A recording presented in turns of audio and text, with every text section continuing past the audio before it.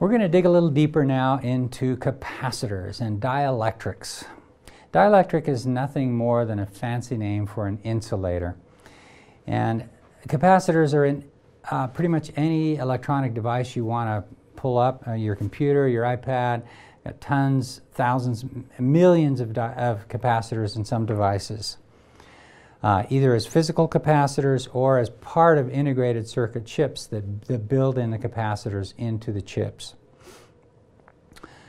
So this is a demonstration of various capacitors.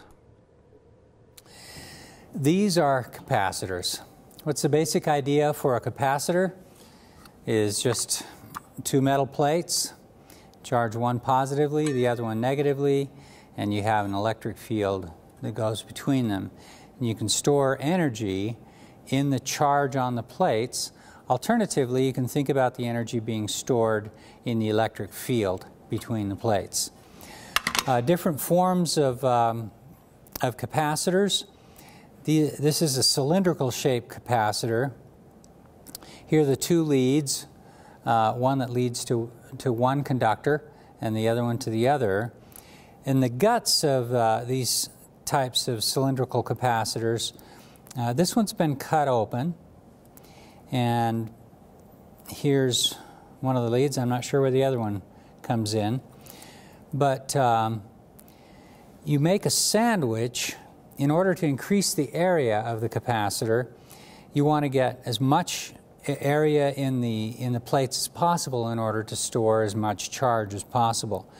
So what they do with these is it's a sandwich of layers of a conductor. Here's a conductor, and here's an insulating layer to separate the conducting layers, and then here's another conducting layer, etc.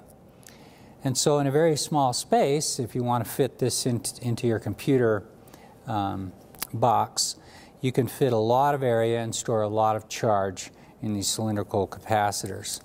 Here's a little bigger one. This one, I think I saw, was a 100 microfarad capacitor. These are smaller capacitors. This one's cut open, and you can see the metal layer here, maybe possibly from the camera. And you need two metal plates. It's difficult to see both of them, but metal plates separated by an insulator. This is what's known as a variable capacitor. In this position, so there's a knob that helps you determine how much capacitance you have. In this particular position, these plates, which hold, say, a positive charge, are not overlapping with these other plates here that have negative charge. Here they're partially overlapping, and here they're fully overlapping. And so here you get the maximum possible capacitance, and here you get zero capacitance. That's a variable capacitor. These are in your computer. Every piece of electronic equipment that you have, if you break open the box, you'll find capacitors. They're either like this, or the capacitors can also be built into chips. Millions of capacitors inside of the chip that controls your computer or your iPad. That's capacitors. Okay, a second demonstration of the Leyden jar. This is a Leyden jar, L-E-Y-D-E-N. It's a cylindrical capacitor made of an outer conductor,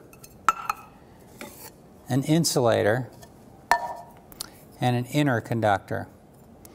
So this inner conductor will be charged negatively, say. Then the insulator here and the outer conductor charged positively, say. It's similar to the other cylindrical capacitors we looked at, but this is one that Benjamin Franklin played with. Okay, let's define capacitance. Got 4 concepts in this section of the textbook. Fun, fairly practical, well, very practical portion of this discussion. A parallel plate capacitor, as discussed in the demo videos, consists of 2 metal plates, one carrying charge plus Q and the other carrying charge minus Q.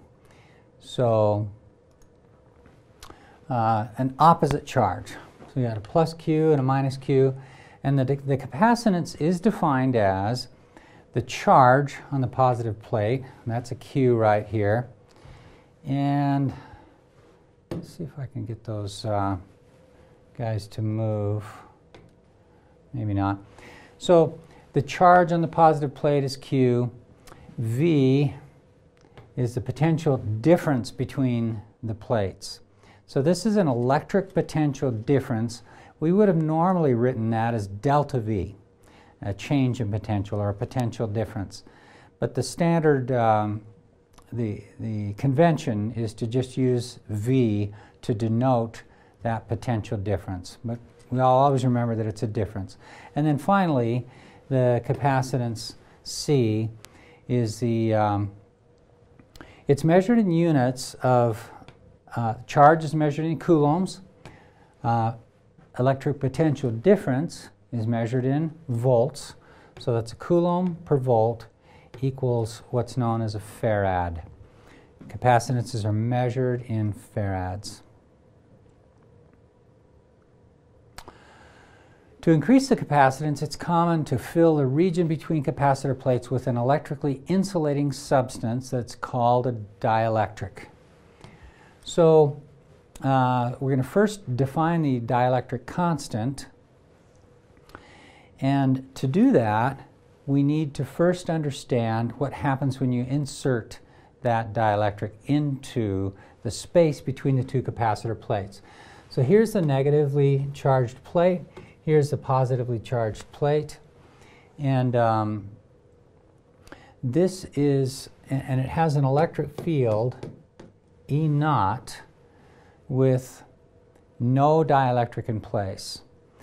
Now, air is very, very close to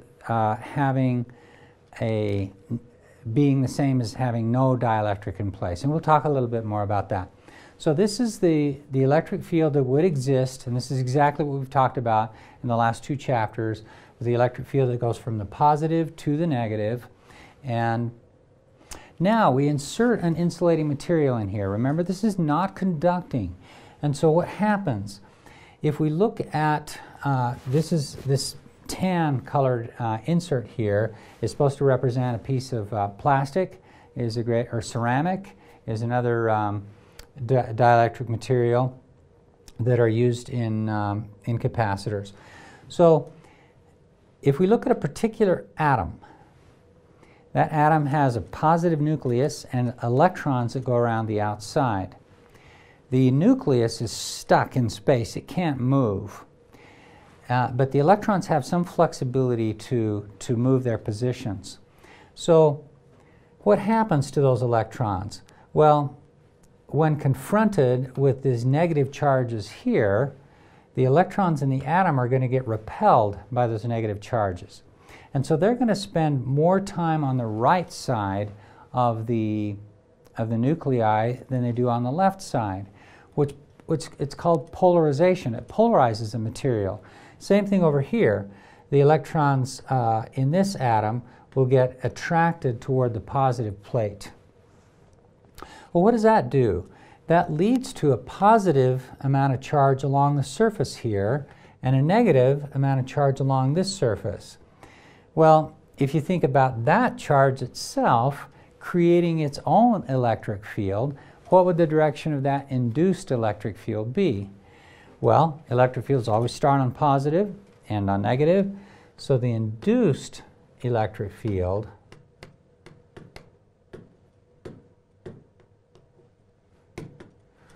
would be to the right, whereas the applied electric field, this E naught right here, is to the left.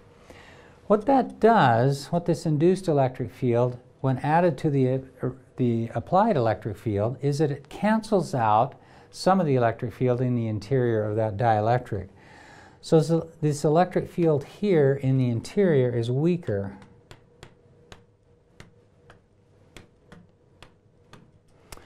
than it would have been outside. And we call it E. We call this E naught.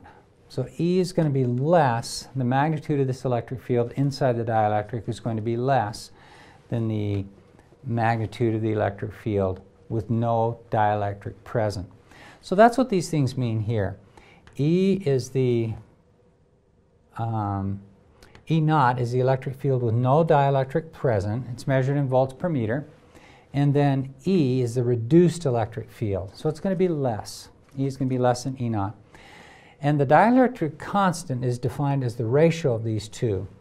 So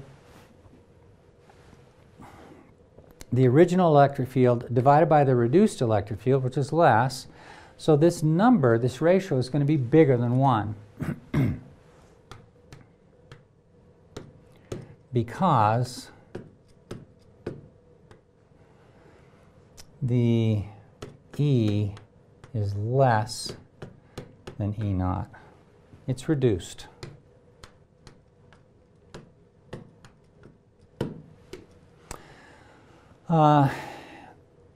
We talked about well, let me just state it. The capacitance of a parallel plate capacitor is this. You say, well, that's a lot to digest. We'll say a little bit more about this later, but it's the dielectric constant times epsilon naught. What's epsilon naught? It's the electric permittivity. I promised you we'd be using that, and here's a case where we do use it. The area of the capacitor, that is that's the area of one of the plates.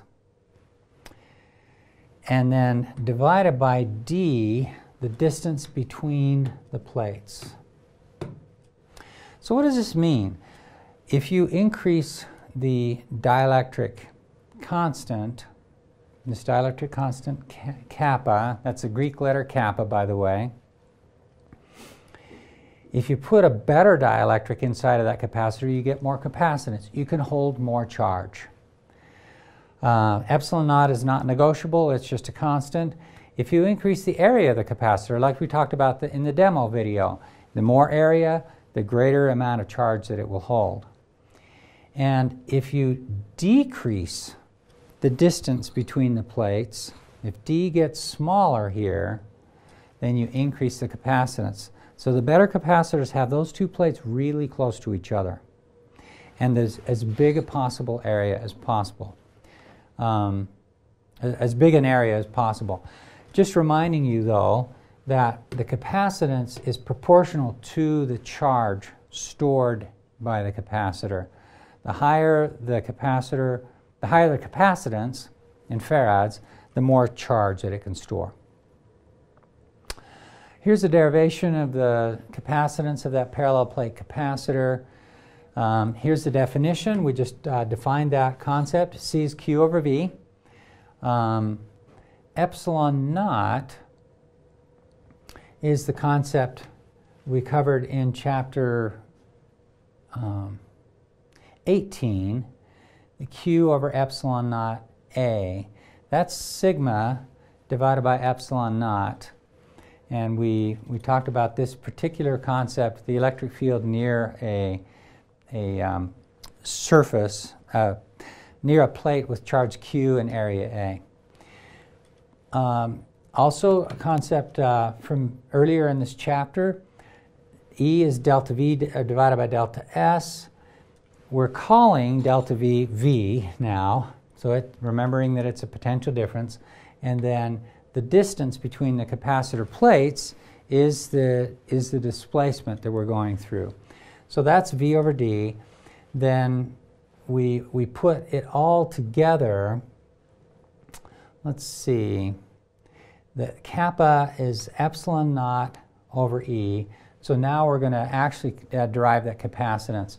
So from this equation, we get that Q is epsilon naught A E naught. So I've just solved this equation for Q, epsilon naught A times E naught. And I'm going to plug that into here. I'm also going to solve this one for V. V is E times D. So I've solved this equation for V by multiplying both sides by D. I'm going to put that in here and see what we get. C now becomes epsilon naught A E0 divided by E times D. And then we use this fact that kappa is defined as E0 divided by E. Well, here's my E0 divided by E.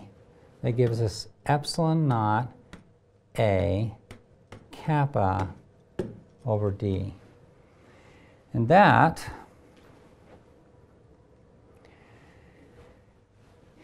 is this. Kappa epsilon naught A divided by D.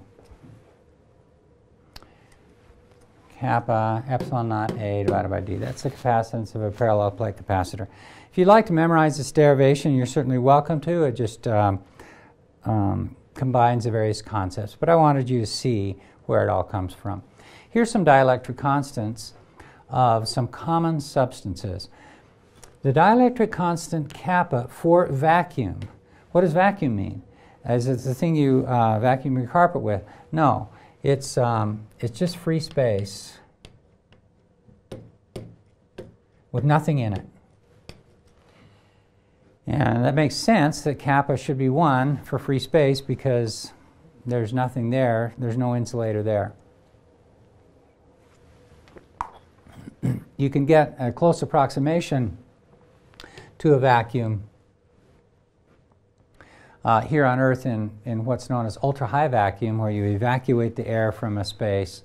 And we had a lab at West Virginia where a door on the front of the lab to the ultra-high vacuum said, in ultra-high vacuum no one can hear you scream.